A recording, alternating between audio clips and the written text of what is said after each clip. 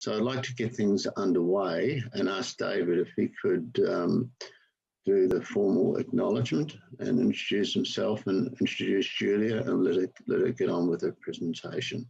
Firstly, I'd like to acknowledge the Wurundjeri people of the Kulin Nation. They are the custodians of the land on which most of us are meeting for thousands of years, and the land has deep cultural significance to them. I'd like to acknowledge that we're meeting on this land, that we seek to listen to them and learn to them in a spirit of reconciliation. And I'd like to also pay our respects to their elders past, present and future, and also to any other First Nations people who may be with us today. Today is a day to learn about a wonderful citizen science program that we've got in our own backyard. Citizen science is an absolutely phenomenal way for members of the community to connect with and better understand the natural world. It's for our own knowledge and pleasure, but also to contribute to the well-being of the natural environment, because it helps build an evidence base, and which then helps us to further care and protect our environment. But it really now gives me great pleasure to introduce Julia, who's part of this great citizen science program, who's Waterwatch, which is really our very own community. And it's an absolute delight to have her here today to tell us all about it. And just briefly, Julia is this title I picked up today, Waterwatch and Rapid Response to Litter After Rainfall Coordinator, which is a magnificent title. I love it. And has been with the Merri Creek Management Committee for 4 years. Julia also has a teaching background, and she was also worked for local government. I think where we may have first crossed paths, but working at Banyule for 7 years. So somebody who really knows this area and really knows, has an awful lot of experience to share with us. She's going to discuss the current water quality, pollution and its major inputs, what's we as a community are doing and can do to reduce pollution levels, and how we can be involved in important waterway ecology and citizen science work, even during the current restrictions.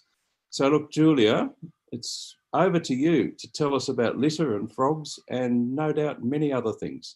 Thank you. Thank you for that lovely introduction. Thank you to ACF today for inviting me along. So I'm looking forward to talking to you all. Great to see you here. It was so hard when I spoke to Trevor and David about what do you want me to talk about. There were so many things that I could focus on. So Trevor's probably going to have to cut me off in some spots because I tried to make it 25 minutes and I struggled. So we'll see how we go. There's so much going on that I found it really difficult. So I look forward to sharing that all with you. So this is what I was going to focus on today, the current ecological health of the Merri and Moonee Ponds Creek, like a general overview, and I'll be looking at some of the strategies that stakeholders have written. The main point source pollutants that we currently see that I'm sure all of you that are here are probably quite familiar with, and the role that Merri Creek Management Committee, Friends of Merri Creek and the community, and there are many other groups such as the Friends of Moonee Ponds Creek of course as well. There's many groups and community individuals playing a role to improve the creek ecological health, in conjunction with the stakeholders that David mentioned before as well. There's so much going on, but still so much to do. Some of you might recognise that photograph on the left. That's actually the lovely Moonee Ponds Creek, right near my house in Brunswick West, actually. And you can see, obviously, a lot of the issues that we're sort of facing, that channelization going on there, that's that concrete that's apparent in so many parts of the Moonee Ponds Creek. And it's really exciting to know that the Moonee Valley Council and Moreland Council have a 50-year plan for the Moonee Ponds Creek. But I was really excited to read some of that, but then also a bit like, 50 years. So, it just shows you it's a long time to try and reverse some of the things that have happened over the last 50 years, I suppose. So just a bit about river and creek conditions in general. This report's a little bit old now. The Port Phillip and Western Port Regional Health River Strategy from 2007, but it's still pretty relevant. Analysis back then showed that 25% of rivers and creeks in Melbourne are in good or excellent condition, and 75% are in moderate to very poor. And the results really reflect the land use pattern. I really like this map because I am a geographer, but what I really like about it is that it shows really clearly the correlation between, unfortunately, urbanisation usually goes hand in hand with poor water quality. So you can see at the legend down the bottom, the key, you've got the index of river condition, which basically is a rating. They take in a number of things, such as is there presence of macroinvertebrates, what biological life is in the rivers and creeks, what are the physical chemical parameters like, the salinity, the nutrients, the oxygen, is there habitat on the beds and banks of the creek, what's the hydrology look like, and they put that all together in a rating. So you can see excellent is a dark blue line, and it goes right down to very poor, which is red. Now the other thing on this key you can see is urban areas is a pink colour. So if you have a look then at the map at the Port Phillip Bay, you can see, this is the Port Phillip Bay catchment that we're looking at obviously in Melbourne, that all the pink area, pretty much everything that's in the pink area is red. So very poor. There are some exceptions. You can see some green areas and some sections of the Yarra River. And obviously in our catchment areas like just northeast of Warburton where we have closed catchments. So those areas are looking quite good. But unfortunately where we have a lot of our urban areas, usually the creeks are very poor condition, which is quite a sad state of play really. And I think that's our challenge, in the next decades is, well, why does it have to be that way? Just because you live in an urban area, does your creek have to have a very poor index of river condition? Does it have to be that way? I got some more maps because I love them. This is from the Melbourne Water, a much more recent report from last year, co-designed catchment program for the Maribyrnong catchment, and there's also one on the Yarra catchment, and some of you here might have been involved in that. There was a lot of community consultation on these particular plans that Melbourne Water did. And it's got some really excellent maps. This is actually the Moonee Ponds catchment, so Moonee Ponds Creek. It's really interesting. You can see most of the catchment area with the creek in green flowing through the middle is urbanised, highly urbanised. There's some spots sort of north of Greenvale around Oaklands Junction that are currently not as highly urbanised, but the pink areas in this map, or the sort of bone coloured, are for future urban. So there's obviously going to be more happening. One of the other things in the key that's quite interesting, it's got a couple of lines. Dark green is the high quality vegetation to maintain. So what's already existing there to maintain, where the highlighted sort of green highlight is vegetation buffers to establish or maintain. So you can see there's not really, I've had a good look, unless anyone can tell me if they can see it, there's not really any dark green lines at all. There is no high quality vegetation to maintain. But some of the other things that the report talks about is the major threats to the Moonee Ponds catchment, which most of you will be quite familiar with, and it's very similar for the Merri catchment. And I'll go through some of these in a bit more detail. So pollutants and sediment, pest plants and animals, rapid urbanisation, climate change, modifications and diversions to the actual hydrology of the stream itself, intensity of stormwater and litter. These are some of the things from that same co-design plan that sort of show you a bit more about the key values. And it's quite interesting because they've sort of got in grey boxes up the top the current state of these values, the current trajectory, if the management that's happening now continues and it's not increased, or no more funds are put in and no more work's put in. But then a target of if we can get the resources to continue to improve things, what that value will look like. So I'm not going to go through all of them, but I just wanted to mention some of them. The top one's interesting. Birds in the riparian area is moderate, and if we continue with the current management, they'll actually decrease. So obviously we've got to do more in those areas. Fish as well are very low at the moment. I mean, I think for both the Merri and Moonee Ponds Creek, the main fish species are introduced fish such as carp and redfin and mosquito fish. So again, much more work needs to be done for suitable in-stream and riparian habitat for fish. Frogs as well is very low. It was low at the moment, and if we don't do more, will become very low. Other than in some protected areas. And I know Anna and others here are probably quite familiar with frogs. And the thing, I guess, a lot of our frog species in the Merri Creek and the Moonee Ponds is there's very few of these populations of frogs that are there that are living in the main stem of the stream. There are some pockets up on the northern parts of the Merri Creek, but most of the frogs that are living there that you've got a good population are normally in protected wetlands. So they're not actually in the main stem of the creek unless it's sort of slower water and sort of moved into sort of like a billabong, I suppose, and has a bit more protection. Along with frogs, macroinvertebrates and platypus are low or very low. So that biological life at the moment is quite low. And if you don't have macroinvertebrates, you're not going to get all these other animals I've just talked about, fish, birds, and platypus, because that's their main food source. Platypus need half their body weight of macroinvertebrates a day to eat, and that's just currently probably not available for them in either Merri or Moonee Ponds Creek. So that's quite sort of depressing looking at that. But what we've got really strong in both the Merri and Moonee Ponds Creek is the amenity and the community connection and recreation value. So people really value the Merri and Moonee Ponds Creek. And I think we've seen over COVID how much, it's almost loving to death. We've seen in some of the media releases lately as well. But we can also harness that, and it has been harnessed by a lot of community groups over the last couple of decades.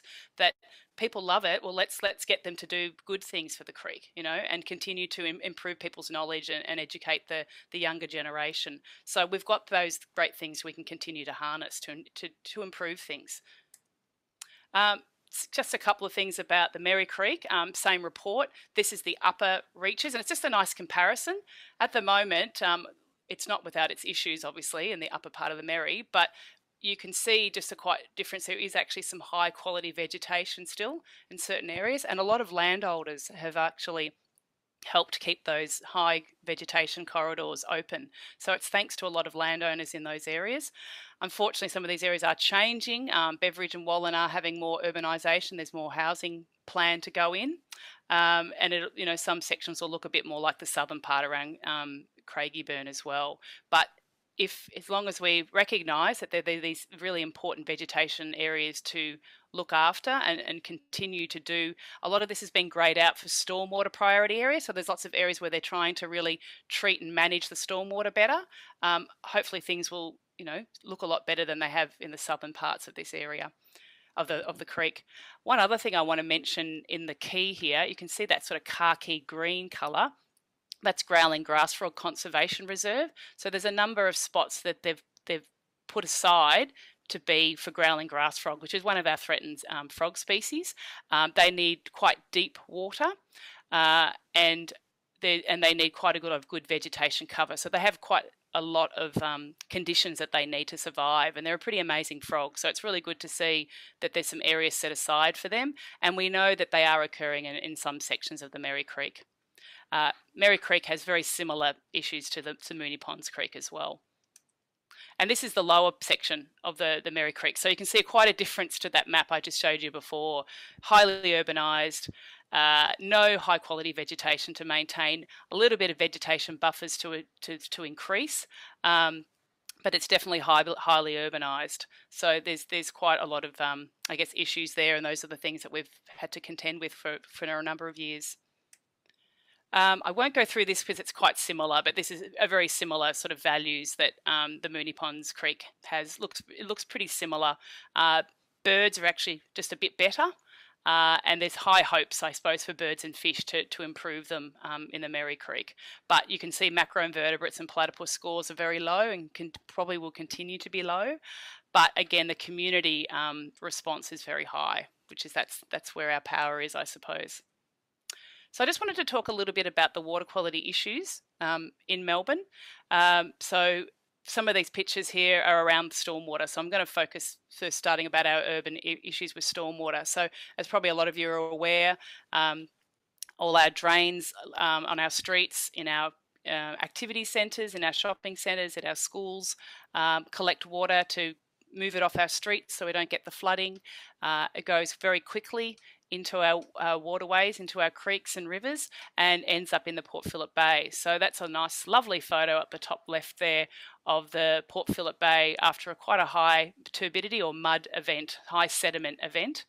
The one on the right is actually detergent. So that's another issue that we have with a lot of our creeks in Melbourne. People washing their cars, perhaps on their driveway or on the street, and all of that detergent ends up in the creek. We also get a number of shops and businesses like to sweep out their or hose out their shop at the end of the day, especially in those shopping strip malls, and all of that detergent ends up down the creek as well. So I think there's still obviously a lot of education that needs to go on, and a lot of enforcement in certain areas. Both these things are highly toxic for a lot of our fish and macroinvertebrates and bird life, particularly the detergents. Another issue that we have with stormwater pollution, of course, is litter, which we're all quite familiar with here today. About 60,000 truckloads of litter, and about 50% of that's cigarette butts, and other pollutants enter our waterways each year via the stormwater systems. And the majority of the litter that most of us are finding, those of us that are collecting data on litter, the majority of it is plastic. So, for example, the majority of the litter picked up by the community within the Merri Creek catchment was soft plastic from the 2018 to 2020 when we've been collecting data. And most of it's, plastic bags broken down, and food packaging, that kind of thing. So the picture down the bottom there is paint. So that was actually from a printing press. So there is still those occasional, and sometimes they happen more often than we'd like to, spills of pollution coming in from different industries that for some reason there's been a spillage, and that's ended up in our creeks as well. And I must say Jane does an excellent job, Friends of Merri Creek, on the Friends of Merri Creek Facebook page, when people report things, to remind them to please report them to the EPA so they can follow them up and do some enforcement.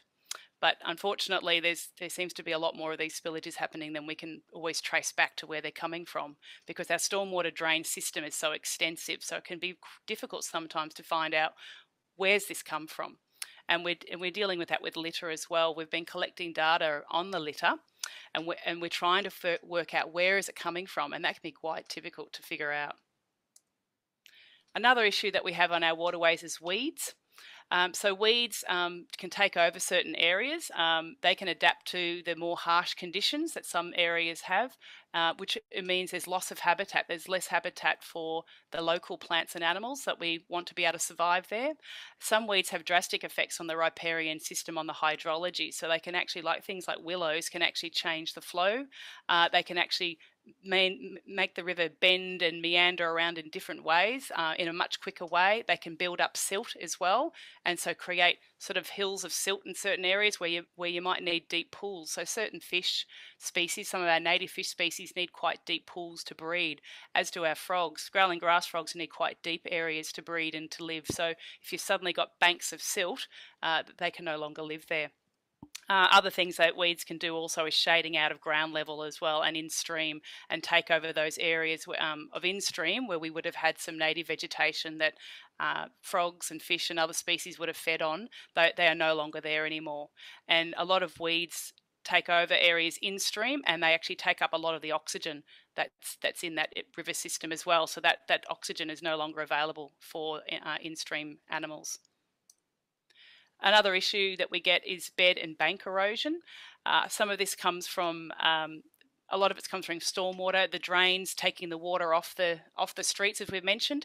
Due to climate change, we're getting rainfall events that are much more extreme. So there's less of them, but when they do come, they're quite heavy, and that means the velocity, the flow of the creek is quite fast, so that then shoots into the drains and it comes out. We've got lots of outputs coming when you're in an urban area. A lot of outputs are put in to the creek system to move that water off the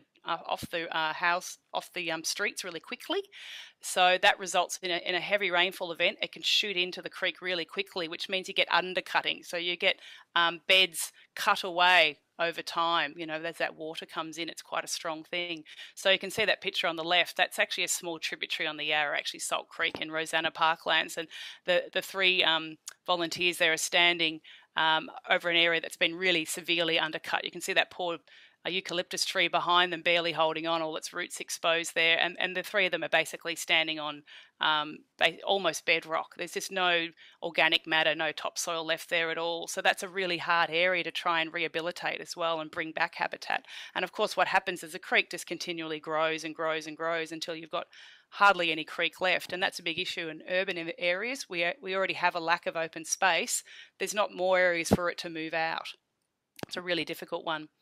The one at the bottom here is talking a bit about, I guess, inappropriate development. So this particular private school has been built right on the edge of the Yarra River, but probably before, as it was being built, or just before that, the Yarra River in that section was probably a little bit going in. It wasn't as exposed, I suppose, but over time, as we've had those high rainfall events, you're getting more and more undercutting. So it almost appears as if that that building is right on the edge, and you do wonder in the next decade or so what's going to happen to the foundations of that building. So yeah, inappropriate development is still a really big issue, and it's one that Friends of Merri Creek and MCMC and other groups do go to VCAT quite often to advocate for really thinking about how does some of this development, how should it be along our rivers and creeks? You know, that some of it's still quite too close to our the banks of our rivers and creeks, and causes a lot of problems as well.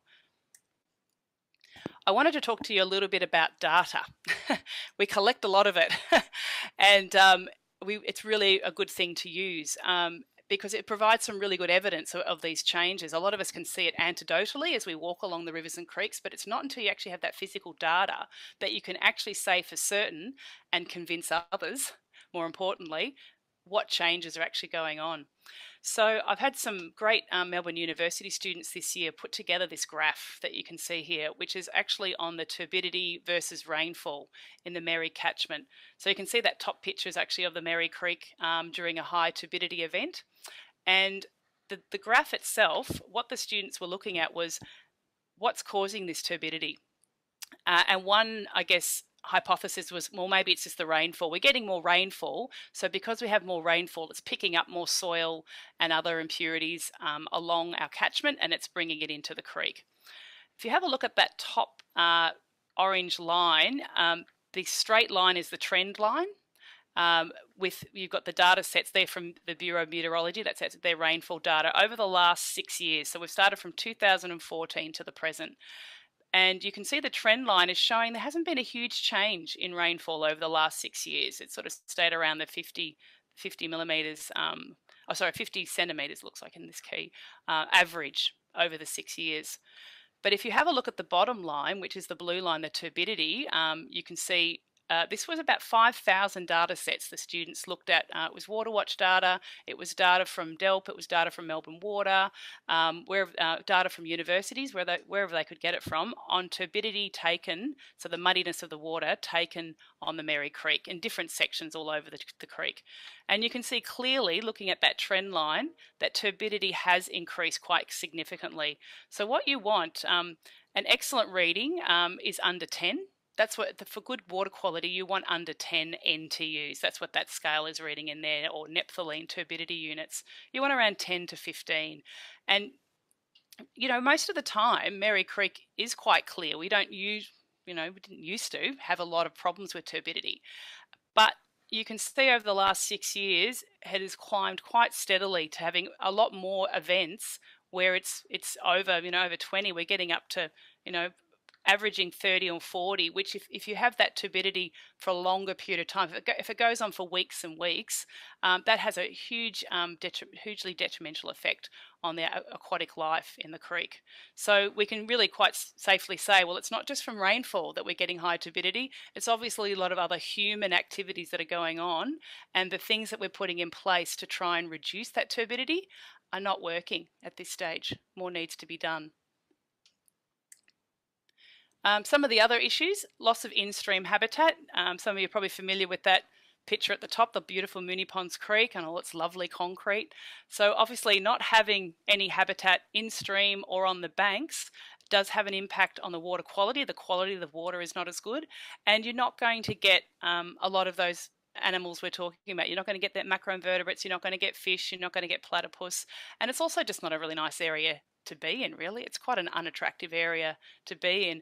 And of course, with climate change, and we're getting hotter summers and more sunlight and more heat, you can imagine how hot this area would get in summer. And the creek is sort of just through the bottom there, going through there, how hot the temperature of that water would be. And of course, you're only going to get certain pest fish and other animals that can actually withstand those hot temperatures and that lack of oxygen and that no shade. So you're just not going to have that biodiversity anymore. One of the other things I wanted to mention just briefly was around presence of barriers to fish migration. So I'll just go to the next picture here. This is actually Coburg Lake, which many of you are probably familiar with the dam wall up there. So there's a lot of these dam walls still on the Moonee Ponds and Merri Creek and other waterways around Melbourne. And of course, they cause a big problem for our flow. So they reduce the flow, they reduce the oxygen in our rivers and creeks, and they also mean that fish can't migrate. So if we want to have a lot of our native fish in our rivers and creeks, we can certainly introduce them, but if they can't breed, obviously we're going to have to constantly restock them. So we need ways to actually get fish moving up and down our rivers and creeks, because some of them rely on moving up and downstream to actually breed. So you can see in this first picture, this is actually a fish ladder that was put in, that's sort of, on the side of the Coburg Lake. I don't know, maybe someone can talk about this when we get to the discussion. I don't know if there's been any studies released on how effective this has been. Has this been working? I don't know. I haven't had an opportunity or a chance to look for any research on this, and I know they're putting in a number of these fish ladders in our urban streams, but I'd love to hear more about how successful they've been. The other thing that in that report I showed you, Melbourne Water, that co-design report, there's actually plans to remove a lot of fish barriers. So that's really great, but some of them are not planned for a few decades. So there's a lot to go and it's very slow moving. So that was all a bit depressing, but I wanted to now talk about some of the solutions, because there's some really awesome things going on. I wanted to just sort of finish with that. This picture here is of the Merri Creek and the upper reaches around Merriang. So this is a landholder property they've been very heavily involved in land care and other community work over the years. And you can just see what a beautiful section of the Merri Creek this is. Look at all those great inputs that it has. It's got river red gum, so it's got lots of shade and older trees. So it's got lots of habitat, obviously, for the arboreal mammals and birds and others in its treetops, and lots of shade for the creek when it needs it. And then you've got lots of in-stream vegetation. You can see water ribbon in there, and there's a few other species as well, and some lovely deep pools as well. So that's great breeding habitat for fish and frogs. You can also see the stony knoll in the foreground, those basalt rocks. So that's a really important ecological vegetation community as well, the stony knoll grasslands, which are fast disappearing. So it's thanks to some of these amazing landholders that have really looked after an area, made sure they haven't removed the trees, and kept these sort of slow meandering sections of the Merri Creek that mean that we really have an idea of what things look like, what they should still look like. And this is what a lot of our ecological restoration team at Merri Creek, this is what they use. This is where they'll go and collect their seeds, and this is what they would use to say, well, this is what it should look like. This is what we should be starting to put back in where we've lost it, where it's possible. So some of the things, of course, water sensitive urban design that a lot of our stakeholders and land managers are putting in to our urban areas that will slow the water down. So this is a great diagram. It really shows clearly that the rain and stormwater pollution rush down the street gutter into these rain gardens, and these rain gardens are full of gravel, sand in layers, and you've got your plants planted in the top there. So they trap the water, they basically slow it down. As I mentioned, the velocity and the sedimentation in the water are the main problems, and this sort of tackles both of them. It slows the water down so it infiltrates really slowly through the gravel and sand, ends up instead of just quickly, in minutes, it takes hours or days to actually get down to this little slotted pipe, and then it'll flow down into the local river or creek. The plants also will trap things like plastics and microplastics as well, and as long as they're maintained, as long as someone comes along and actually sucks out all that stuff that they collect, they work really well. So they're a really excellent way of slowing down our water and also trapping a lot of the sedimentation that's in it. I just wanted to mention down the bottom here, and you can Google it, the City of Darebin have a Stormwater Savvy interactive map.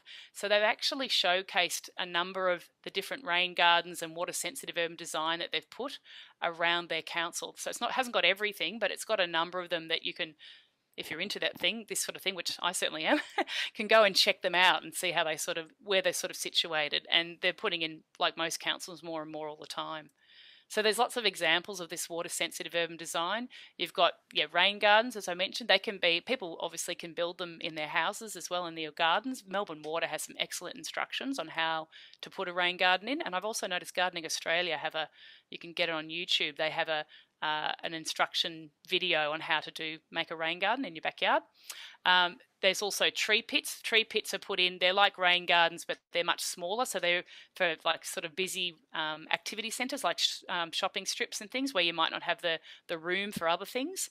But if you've got the room, you can put things in like swales or constructed wetlands. And constructed wetlands are great because you can also have the habitat there as well. You can increase the biodiversity of an area as well. And they just create a really nice amenity. They're nice part of the open space for people to walk around as well. Some of the other things that have been happening as well with the community, we might not be able to put in water sensitive urban design, but we can do things like collect litter and report to our stakeholders and to the community on what the data is telling us. So I mentioned before about plastic. This is data collected by volunteers as part of the Rapid Response to Litter After Rainfall program that we've been running for the last 3 years. And you can see that this has got this data analysis was put together by a group of Melbourne Uni students I had with me, and I noticed Wei was here today. So Wei, who's in this group, was one of the people that put this together. So I really thank a lot of my Melbourne Uni students and other students that I have come and helped me, because I certainly don't have the time to put all this data together. But it's so crucial, because if we're not telling people what's there, how can we create change? So you can see here the top 4 litter items are all made out of plastic. There's a bit of scrap metal in the middle, and then there's plastic drink bottles, and then we've got plastic non-foil wrap. Then we get down to straws, confection sticks, cigarette butts and filters. So most of the litter we're getting is plastic. Now, this isn't directly from the stormwater drain itself. This is what had been collecting on the beds and banks. We don't really encourage people to collect litter straight in the stormwater drain, because you'd have to put waders in and actually get in the water, which is not very safe. So this is what's been collecting, and sometimes for weeks or months has been sitting in situ just on the beds and banks of the Merri Creek. So it's obviously an ongoing problem. We don't really look at microplastics. This is things larger than sort of a centimetre or 2, but it really gives you an idea of the extent of the problem. Some of the other things that we collect data on, citizen science is pretty much what I do in my role. And there's so many programs now, isn't it? I'm sure most of you are quite familiar with them that are here today. There's so many, and most of you probably had a go at a few of them. So there's frog census that you can collect. There's great maps. I was just talking to Whittlesea Landcare the other night, and I was showing them maps that you can now download of the data, and they've actually put data in since the 70s. So you can look at data from the mid-70s of frog species, and we now need data though to compare it. So a lot of the areas, this is up in the Whittlesea, so the upper catchment of the Merri, we don't have any more recent data. Some of it's not been collected since the early 2000s. So I think there's definitely a gap there for people to go into some of these areas and record the data. What's going on now? We had, a certain amount of frog species on the Merri, 20 years ago. Are they still there or not? And now that we have that evidence from the past, we need to add the evidence from the future to see where we're currently at. We've also got the Waterwatch portal, which collects all the water quality data. Some of it I shared with you today, like that turbidity data. That's available for anyone in the community if you want to know what the water quality is like in the Merri or Moonee Ponds Creek, or any creek in Victoria where people are collecting data. It's all done by volunteers. You can go online and get that. Litterwatch Victoria is a new Litterwatch portal that people can access the data as well. iNaturalist and the ALA and Birds Australia collect data on biodiversity, so particular species, and some of you might have been involved obviously in recently the Birds in Backyard study. And of course then there's the water bug blitz, so that's collecting data on those great little guys down here, the water bugs. So I run 2 community sessions each year in spring and autumn. That's the optimum time that water bugs are active, and we go out into the Merri Creek up the top here, as you can see, sections on the Merri Creek to collect the data. Be really interesting to include the Moonee Ponds Creek in the future, perhaps. I don't think there's any data collected there at the moment, but really good idea to have we're really basically collecting data to see what bugs are occurring here now, comparing it with the past and also into the future, so we know where to focus our energies, I guess. So that's something that people can be involved in. We train you in identifying the water bugs and helping with the collecting the data. This is the water quality info that you can access. So the Waterwatch portal I mentioned, all the volunteers I work with have put together summaries. So that's what that is down the bottom of the data they've collected, and more importantly, telling you what that means. So you've got the parameters, but what do they actually mean? What is good river health for, say, dissolved oxygen, and are we getting it in this areas that they're collecting data? So they're all available on the Merri Creek Management Committee website. EPA also has citizen science projects and Waterwatch, and summer water quality reports. So you can go and look at their website to see during the summer, should I be swimming in the Port Phillip Bay? You know, their beach watch is really important, and they have a Waterwatch as well. Though I have noticed over the last couple of years there's less data available. They seem to be scaling it back a bit for some reason. DELP also has a water measurement information system that you can collect data. Of course, there's the frog census data, Littlewatch data. And I'm working at the moment with RMIT, and we're planning to put in three sites on the Merri Creek. There's going to be multi-probe sensors. So currently at the moment, the Waterwatch groups just go out once a month and collect water quality data. We will now have sensors that will collect turbidity data. I think it's just water temperature and light at the moment. And there's going to be one spot that's got a multi-probe, so it'll be collecting other parameters in Coburg. Basically, every half an hour, every hour. And some of those sites, community can access the data via their smartphone. So that's a really exciting project coming up later this year as well. And I'll have a webinar on the data that we find from that next year. I've got a couple of questions here. One from David Redford. David had asked about the washing cars with detergents, which I think is a real issue. What can you tell us about actions that have been taken to try and educate or prohibit that type of activity? So there's a number of, I guess the main one is education, and there is some enforcement. So I have actually dobbed some people in. You can actually, if you see, not people washing their car, but say I've seen painters, house painters actually washing their brushes just down the drain, and you can see that paint going down into the drain and into the creek. So you can actually contact your local laws officers at council, and that's actually enforceable. You've got to catch them in the act actually to do that, so it's got to be quick. But if you see that happening regularly and you know what business it is, you can certainly report it. As into detergents and washing cars, the main tool I guess we have in our toolbox is education. So that's why I mention it pretty much any time I talk about stormwater, I talk about washing your cars. And particularly to schools. So I do a lot of schools education. So I talk to the kids about how do your parents wash their car. And obviously giving those solutions around going to a car wash. Most of the car washes now have triple interceptors where they actually clean and treat the water and reuse it. So going to one of those places is pretty important. Or washing your car on grass and using a phosphate-free car wash detergent so that the water will trickle through the soil and end up in the creek that way. And obviously if you're using low phosphate-free detergent, you're going to have less of those nutrients that are causing those problems. All right. Look, the next question is from your good friend Damien. He's asked about...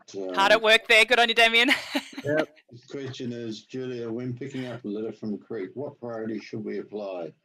Crumbling plastics the worst, so should they be removed first?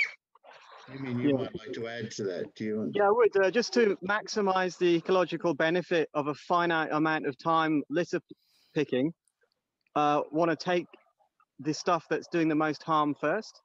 What do you recommend? Probably the smaller pieces. Obviously, macro and micro plastics are probably the biggest issue. Anything that's plastic is probably the biggest issue. But you know, it's all pretty bad. I suppose if you had to pick, say if you saw cardboard and there was a whole lot of plastic, you'd choose the plastic, for example, I suppose. Plastic is probably the worst thing. You know, if there's any organic... Oh, sorry, go on, Damien. Oh, within plastic, I've got this like piece of crumbling foam that looks pretty awful, like it's really going to spread itself a lot, whereas like a plastic bottle's going to take a long time to split up into pieces. Yeah. That's a good point. Yeah, that's probably a good point. Something that's going to bust up into a million pieces is probably more important than something that, you know, you could probably come back and pick up later that's going to keep its shape for longer. I hadn't thought of that. That's a good point. Polystyrene is also a big issue. I should have mentioned that too on our rivers and creeks. Yarra River Keepers have just done a webinar that you can watch, and they've done a report they've done a research on polystyrene as well. So that's a good one to check out as well. Yeah, thanks, Trevor, and thanks, Julie, for a terrific presentation, and to Wei for giving you some help along the way.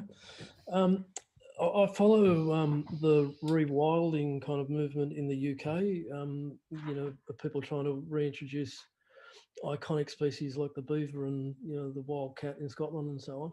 I noticed the fairly depressing prospect you had for, you know, platypus and that sort of thing in the Merri. Do you see any kind of hope for a kind of rewilding strategy, maybe to kind of galvanise public opinion further? I think that's an excellent idea, Peter. I would certainly be supportive of that. Perhaps that's what it needs. Perhaps the platypus in the Merri and Moonee Ponds Creek needs a specific target by a community group, perhaps to target it. I think there's just not enough resources that have been put aside for it. And obviously there's a lot of issues. All the issues I talked about today is why the platypus aren't there, because their food source aren't there. So that needs to be sorted before before platypus will come back. Platypus have been seen on the Merri Creek, obviously. There's obviously, and I'm not sure about the Moonee Ponds Creek. Maybe someone can mention about the Moonee Ponds, but the Merri Creek, they do. You notice now and then a platypus will swim up from the Yarra River, because they'll swim up from the Yarra, but there's just no food for them, so they'll just turn around and go back. So they just can't maintain a population at the moment due to lack of food source. So perhaps that's what it needs. Perhaps it needs a task force specifically around raising that issue about platypus, and maybe some sections on the creeks could be put aside for rewilding, and then if the bugs, increase in those areas and the platypus is able to get there, then you might have some, a viable population. Anna, you wanted to ask a question. Just a couple of things. We haven't had platypus around here, of course, but Right. we have had some sightings of Ricali, which has been really, which has been really exciting, because I think that's another measure of a healthy, and that's where this Ricali's been spotted. It's near the nursery corner, which is going to be developed soon by Moonee Valley, which is exciting. But it's also just a little bit upstream of the concrete, so it just is a really good illustration of the difference of habitat that can happen once that bit of concrete is removed. And as you know, with the section that's going to be removed over the next years, it'll be interesting to see how the wildlife moves down into a rehabilitated section of the creek. The other thing, if you don't mind to mention, on the coming up in the next week, the 8th to the 15th of November, is Pollinator Week. So we mustn't forget the birds, with the bees, and that's particularly, as I know, along Merri Creek, you've done such wonderful work with the introduction of habitat for blue-banded bees. Yep. But it's a good opportunity again for particularly for young kids to get involved with a really, really good citizen science project. And Pollinator Week is now linked up with iNaturalist. So if you are lucky enough to take any photographs of the insects and habitat of your gardens or local parklands, they can be uploaded and end up on the Atlas of Living Australia, which is really exciting. That's great. And I'm glad you mentioned the Ricali, Anna, because that's right. That's another species, an iconic species. And I was just going to mention there's Platypus Spot. That's another app that I forgot to mention, that if you do happen to see Ricali or platypus, you can put them on that app.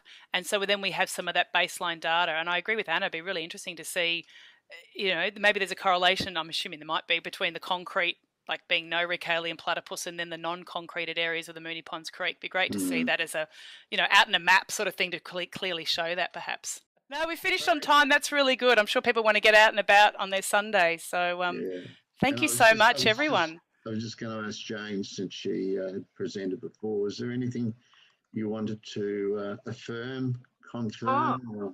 Just thanks, Julia, for a fantastic session with so much information, and it really helps to give people a sense of what they can do on both an individual level and to join existing groups, and just how everything is connected. What I find so useful about this morning is there's an excellent combination of education, learning, And also, I love the way in which you develop thoughts around pathways for community engagement, whether it's any one of the groups that have been mentioned this morning, but you've also got means by which families and scout groups or whatever can get involved. So thank you. Thank you. Well, I think that's important, Trevor, isn't it? I think if you want anyone to be involved, you've got to make it accessible, don't you? You know, you've got to be adaptive. We're not here to conduct a lecture program. I know, but we could, couldn't we? We're here to motivate people, aren't we? That's right. That's what it's all about, isn't it? And you've got to make it accessible. You know, if I can't make something work for someone, I've got to think a bit more about it, you know, because people have got enthusiasm and you want to harness that. You're awesome. Not only for what you've done this morning, but for your hands-on leadership and example that you give to us all for what can be done in the community. Thank you. And I'll say to everyone, my own details are in the flyer. So if anyone's got any questions, just contact me. So have a wonderful day, everyone. Have a great Sunday, everyone. See you all again. Thank you so much. Bye-bye. See you down by the creek. Thank you. Yes.